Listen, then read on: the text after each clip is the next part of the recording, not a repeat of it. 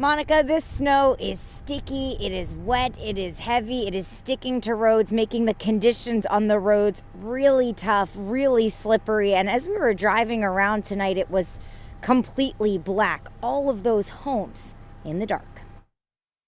Heavy wet snow bringing down trees and power lines. We've seen customers have seen impacts really in areas across the state, particularly the entire southern half of the state. William Hinkle with Eversource says it's going to be a multiple day restoration event. And if winds intensify, more outages are likely.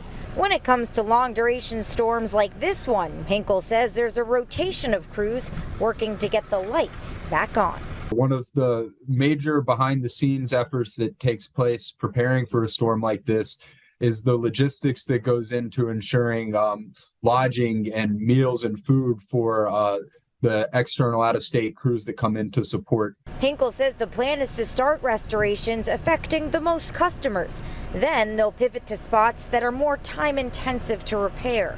The outage number does not come down as quickly, obviously, when you're spending several hours restoring a single customer. If you're without power, Hinkle says to report it. If you're using a generator, he says to make sure it's far enough from your house so exhaust doesn't get inside.